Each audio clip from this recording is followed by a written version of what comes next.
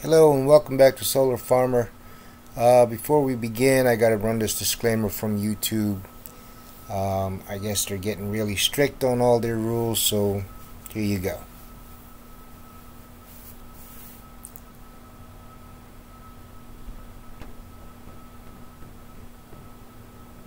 Alright, here we go. Today I want to discuss my first build on 18650 batteries.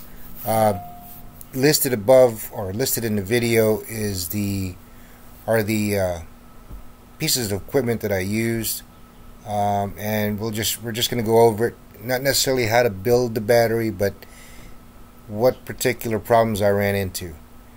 This unit here is an X-Star VC8. This thing is, for me anyway, is a must-have because it does pretty much everything. It charges, and then it grades, and it charges with storage, and it tells you the resistance. This one here is a T240 Duo. This is if once you have your balanced charger and everything. This will do from 2S to 6S as far as charging your batteries and balancing them. This is also another great device to have when you're testing and running your batteries and charging them. I didn't think there was that much to do with batteries as far as charging, but now after building my first battery pack, yeah, these two items here for me anyway are a must-have. Anyway, the problems that I had were these battery holders.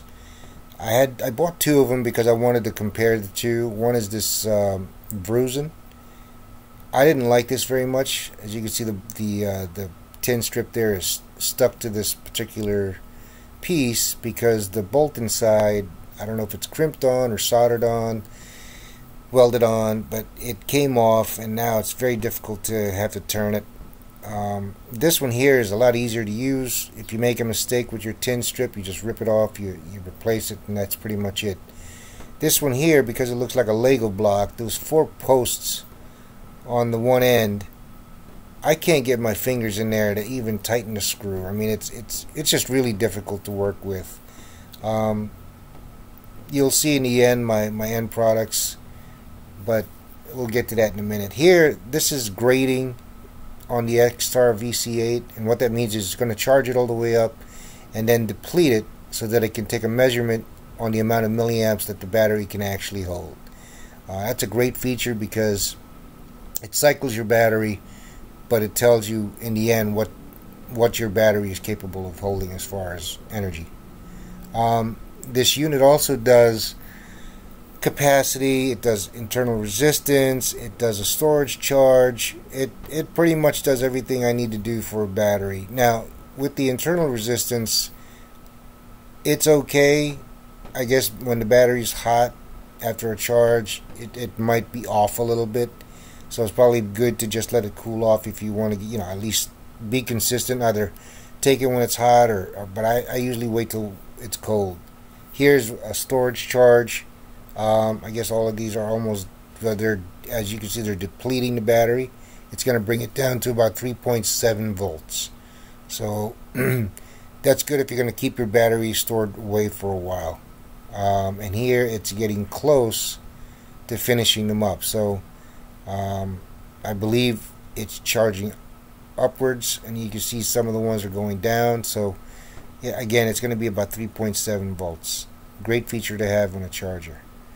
Again, going back to these, this one I like over this Brusen only because it's easier to work with. Again, those 4 posts, getting your fingers in there to just get the bolt on.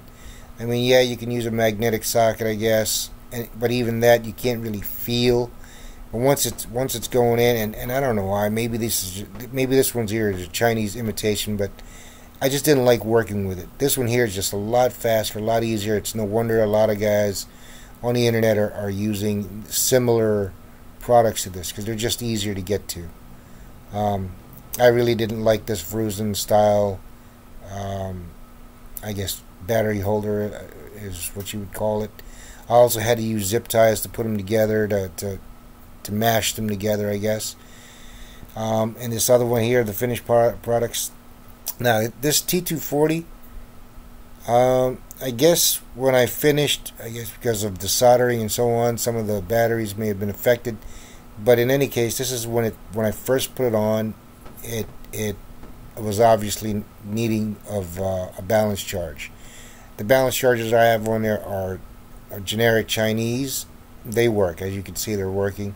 It's just that this particular one, I really had to, on the positive and negative, the first and the last on the battery management system itself. I had to change those wires because for whatever reason they were running hot.